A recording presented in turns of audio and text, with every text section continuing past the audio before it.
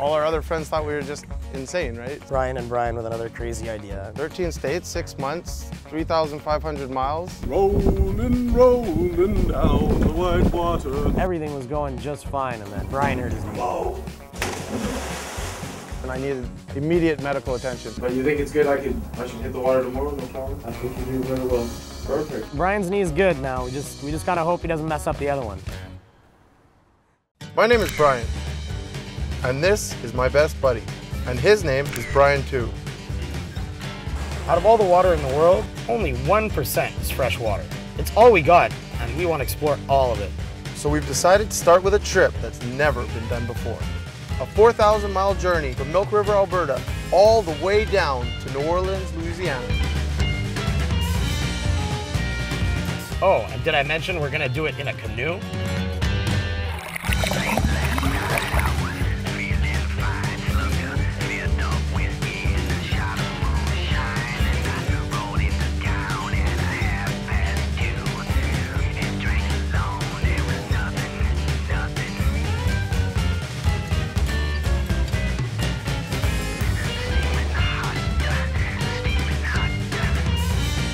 Think we're crazy? You're right. We're the Paddling Bryans.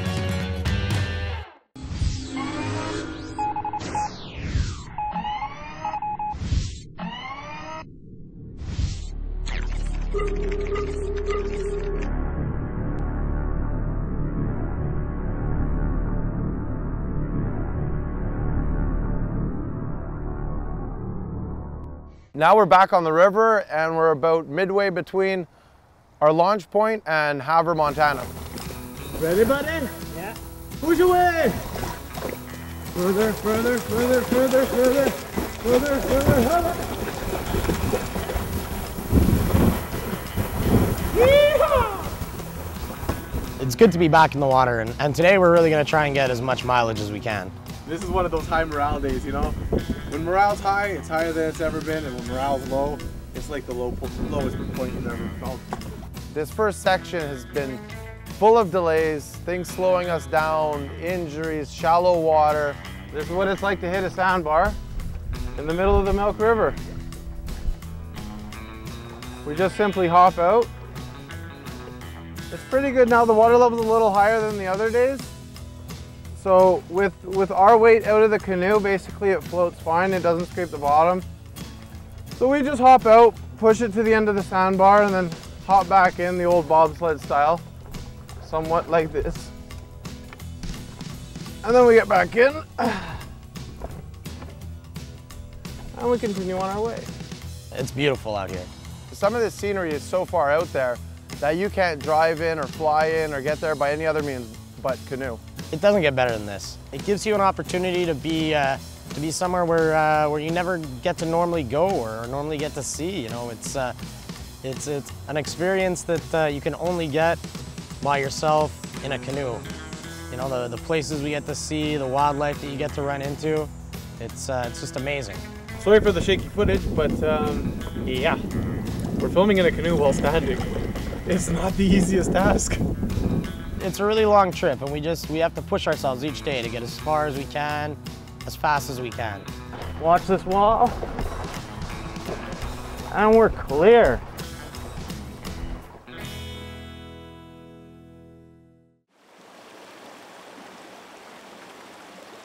When we land the canoe for the night, before setting up camp, we check out, we both go up, we scope out the land a little bit, we make sure that we're not on anybody's property. Okay, I'll go check this out. We have the right to be on the shores there, and it's all public property, but you know, we'd like to avoid as many conflicts as we can, you know? You don't want any dead trees over top that could fall on you during the night. You'd like flat land, you want a place with a lot of wood to make a fire. There's a number of elements that make a good camping location a good camping location. I'd say the fire down there, camp down there, and the canoe right in the middle. Once we decided on the spot, then I unload the kitchen gear and Brian sets up the tent. I'm very particular on how the tent goes up. It has to be done fast and efficiently, and obviously set up properly. He won't let me anywhere near it. When I take too long. And I knew if I left it up to Brian, the tent would take 2 hours to set up. And two, if I don't do everything exactly the way he does it, then we wasted time. Even if it's 30 seconds, then Brian's pissed off. If it takes me over a minute to set it up, I'm pretty pissed off with myself because everything in camp as far as setting up, cooking, tear down and setup has to go quick and efficient because we have to do it every day. And the longer it takes us to do that, the less time we get out on the water. Once all the kitchen gear's out, I start looking for firewood and trying to get a little fire going. I am the fire master. And I like being in charge of the fires because when Brian makes the fires, he makes them 10 feet tall. And you know, that might attract some unwanted attention. Some of these country guys might not be so happy about us being on their property, and who knows, you know, in the United States, you know, you have the right to shoot at a trespasser on your property, and if they mistake us for somebody out up to no good or trying to do some harm, you know, we could get ourselves into some serious trouble out here. Because of it being one less thing to set up and limited room in the canoe for supply we could bring, we have to share the same tent, and it is pretty tight living quarters. The tent that we brought, it's not the biggest living quarters, and you know, I can think of a better thing to do than sit in a little tent with Brian for 5 hours. Worst part about that is Brian snores like a freight train. It isn't really a problem for me because I can sleep through anything. You know, he's the one that gets right annoyed. The only thing I don't like is when I get woken up by him hitting me because I've been snoring too loud. I want a bigger bedroom and a snooze button to the sun. We're on our 5th day. Is it the 5th day of actual travel? 5th day of actual travel out of Milk River, if you don't count the 7-day delay where I was hospitalized at Writing on Stone Provincial Park. We've had our ups and downs on this river so far with it being so dry, and us being the geniuses that we are, you know, in 2 years worth of planning, either of us figured that it was necessary to check water levels in the river, which is kind of a bonehead move on our part, but whatever. We started, we're gonna finish. I don't care if it takes us till next year. So, still, see you in New Orleans. I don't know why we feel we gotta hike this mountain. We have a big hike coming up, but no, I want to get a shot out there, you know? Oh, it'd be a nice shot, and it'd be nice to see it. It's important for us to you know, to stop and take a little break, and not only canoe. You know, we're going to be canoeing for 6 months, and you know, we need to take a little bit of time off and you know, get out and explore stuff. You know, we can't just paddle 12 hours a day, day in and day out. We have to take time to enjoy the beautiful scenery we're passing, the beautiful land we're going through. It's going to be a long time before we do this trip again. We want to see everything we can. So we decided to take a little day off and do some exploring.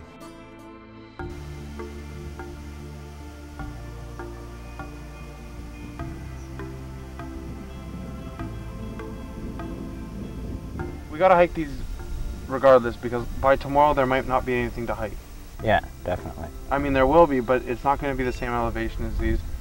And right now we're pretty well at the peak of this valley we're in, so we'll go to the top, and yeah, I'd say it's going to take an hour to get up there, and an hour to get down. Yeah, at least. And a half hour shooting on top. Oh yeah, for sure, because I mean, it's a good kilometer. It's a kilometer probably just to get to the mountain base. To the base. And then it's That's probably almost a kilometer hike up. Okay, we're leaving camp to hike the mountain to get a better perspective of exactly where we are on the river.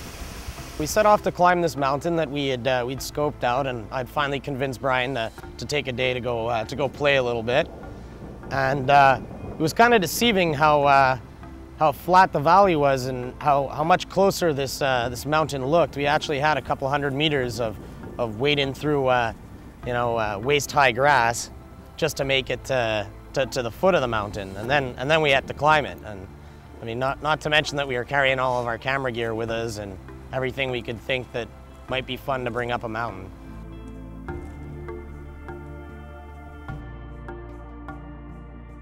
The mountains were great, you know. Not only did it give us a day off to you know, hang out on solid ground and walk around and see things, it also gave us an opportunity to get to the top and and see what was coming up in the river. Because when you're down in that valley, you can't see anything but the turn in front of you, and kind of seemed like we weren't making any progress. And you know, maybe a nice look around at the top of the mountain will let us know how close we are to our destination.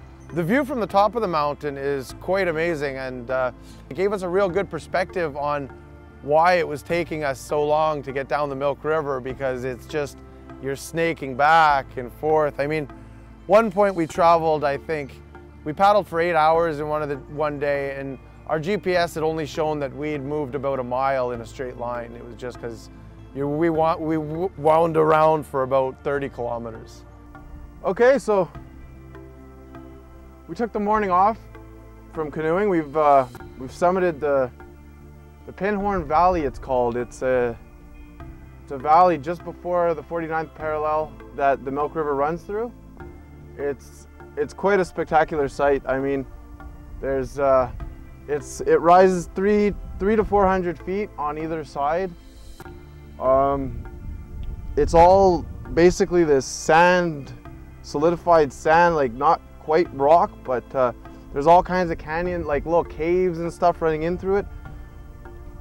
We've had to watch out on the way up for all of those because, I mean, they're everywhere. There's all kinds of these deep crevices. They're probably, I'd say anywhere from, some of them are 5 feet deep, some of them are 20 feet deep, some of them we can't see the bottom. Down that's got to be a good solid 10 feet down. Don't want to miss a step there. Ooh, that's a big one here. We were debating whether or not to go down one, but given that it's all this loose sand, it's not quite a dirt, it's pretty like crumbly and stuff. We're not too experienced, and we're not experienced at all in cave diving. So we're not going to play our chances here, considering how far away we are from civilization or any medical treatment whatsoever. So we're not actually going to go down in any of them, but no, it's pretty cool. It's quite a spectacular view from up here. I mean, we could see how far we've come. We could plot our location on our maps just from the bird's eye view we get from up here.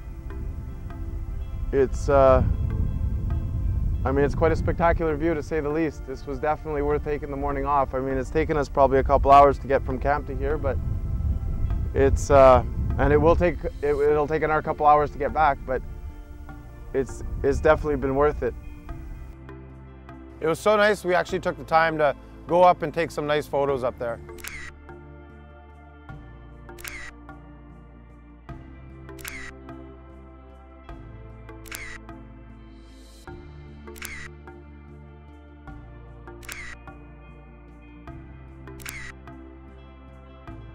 Anyways, that's enough enjoying the sights for today. We have to make it to the 49th parallel, and that's a good 40 kilometers a day, and we're starting at about noon, given that we're up top here. It's 10 o'clock, and we got another 2 hours back to camp, or hour and a half, and then at least a half hour of tear down and packing the canoe. So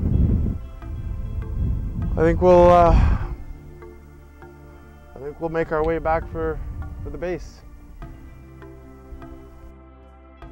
Yeah, I don't know if you can see here. This is supposed to be this canyon, actually they call it. This canyon we're going through, because atop these mountains to either side of us, those are the two walls of this canyon.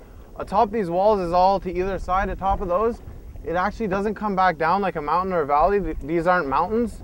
It's just the walls of the canyon. It actually plateaus up top, and because we climbed one before, and up top it just flattens right out, and it's all farmers' fields and stuff like that. And this canyon we're in right now that the Milk River is running through is supposed to be, this is the deepest canyon in the Canadian prairies, which makes it rather cool. We saw 3 helicopters fly through earlier today, I guess taking people on tours and whatnot.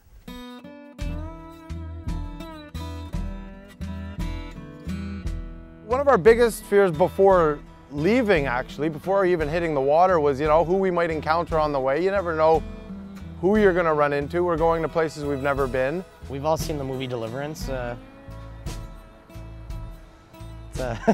People can be scary.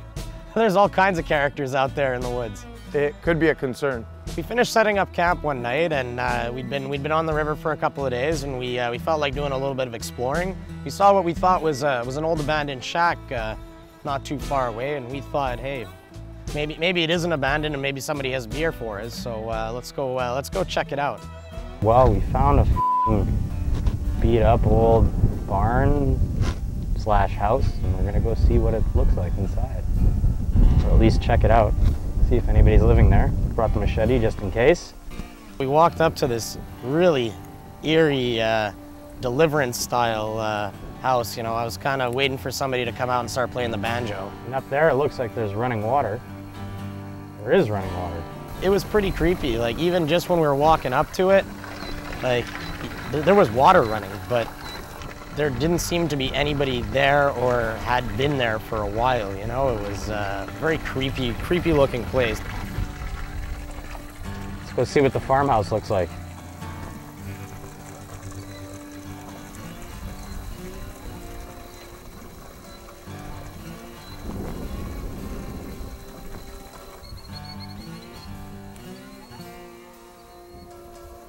Oh. It was a pretty eerie house when you got inside. I mean, there was a toilet seat hanging on the wall. Front door's a little rickety. Have to watch your step around here.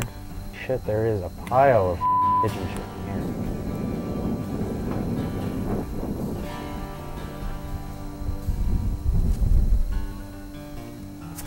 I don't even know if I want to walk upstairs. It's definitely got a Deliverance type vibe to it. Expecting to see a dead body. There was a room full of rusted away mattress frames. Look at that on the wall, dude. What does it say? It's big circles with all kinds of holes. Are those shotgun pellets or what? Those could be shotgun pellets. I don't like this place so much. We were gonna camp around here, but now I think we're gonna go at least another hour down the river.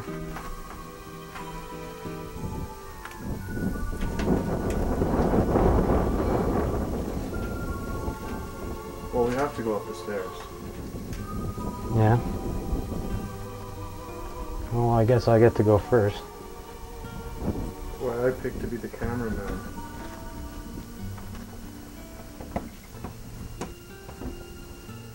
What does this remind you of?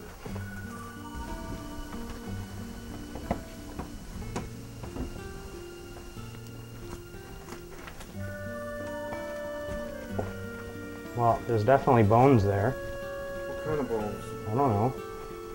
You don't know. Well, I don't know. Look at that bone and tell me what bone that looks like. Just a second. We might fall through this freaking floor, dude. Yeah, I know. That's what's kind of making me a little bit nervous. That and the bone on the floor. I don't know. There's some ripped up jeans there too. Where? Right there. Oh, the broom. Yeah, no, we're not camping here. Let's get the out. Yeah. Cool? And all kinds of creepy stuff. Bones, animal carcasses, some rooms that looked like people had maybe been in them, but, you know, nothing else looked touched in the place. Oh, shit.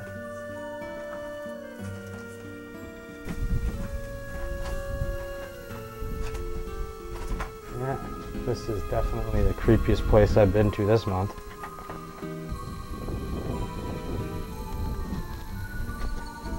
Oh yeah, and I forgot to add that we're, what, a good 50 kilometers away from anybody or anything. This building's not even on the map. You want to go see what the barn has to shed some light on the subject? Yeah, let's go check out the barn. Alright, so this is the barn. I mean, we're starting to get real nervous because there's no roads in or out of this place. So, we don't know who comes here and turns on the water every summer. We actually went out back and we saw this, what we assumed was the barn with all old rusted, what I think was tools used to slaughter cows or people or something, I don't know. We got kind of a little bit nervous when we saw what looked like blood on the wall and got the hell out of there. I don't know, this place is creeping me right the f*** out, boy. I'm hoping that that's just red paint. Where? Does it look like red paint? Not so much. It definitely has a red color to it. It looked like there was blood on one of the boards in the house, so I creeped this out a little bit and it was time to go. We gotta at least put another hour in on the river now, man. Yeah, no, without a doubt. And I was looking forward to stopping and having dinner and, you know, relaxing a reasonable hour tonight. Yeah. Oh no, man, I don't care if we have to paddle till nighttime, man. We're getting the out of Dodge. All we need now is to see some hick pull up in a boat. Let's hit down here. You think so? Yeah. Oh boy, dude. This is one creepy ass place. I was pretty happy to get back in the water after, you know, the things we'd seen at that house. I feel safer on the water. As much as we like exploring new territories, our goal here is to get to New Orleans. So we got to get back in the water and we got to get paddling.